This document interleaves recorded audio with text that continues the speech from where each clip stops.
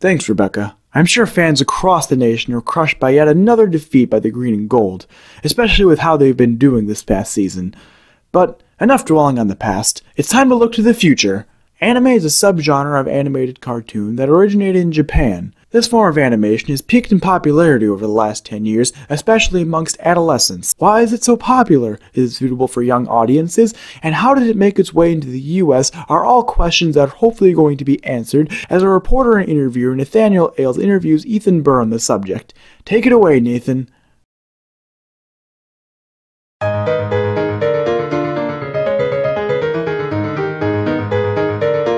So Ethan, to those who barely know what it is, can you explain in general what anime is and why it's so appealing? So imagine it's like any show in America, except it's animated and everyone has big eyes. There's lots of blood, some anime titties. Could you give us some reasons why anime appeals to you? I don't know, it's better than real TV in my opinion, because you don't have to worry about special effects because it's all animated anyways. What is your favorite episode or show in anime?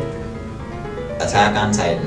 There's a bunch of naked people-looking things without any genitals running around eating other people. That's nice. What do you like about anime, I guess, in Japanese culture in general? I like that in Japanese culture, and so therefore in anime most of the time too. People are more accepting.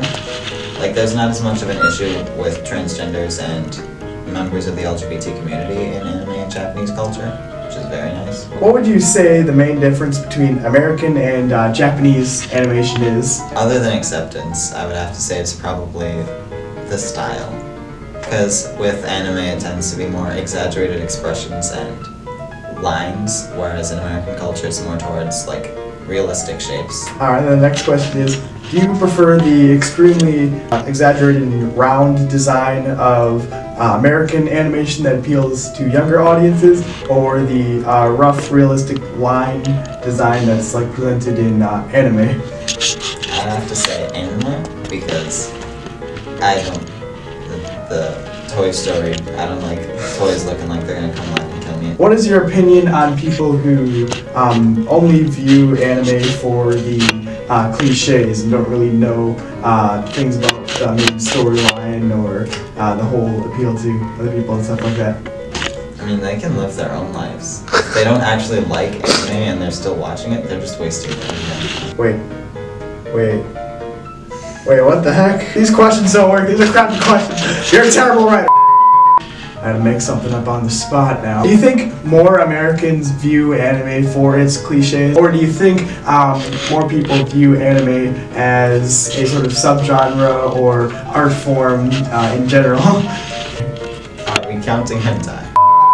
I feel like a lot of the times there are certain people who do watch it for the female sex appeal instead of like the plot or, you know, things along those lines.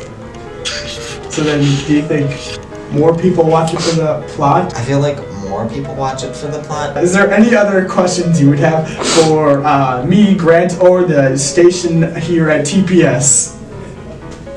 Well then, thank you for watching. This has been Nathan and Ethan Burr reporting here for TPS. Back to you, Nathan, in the studio.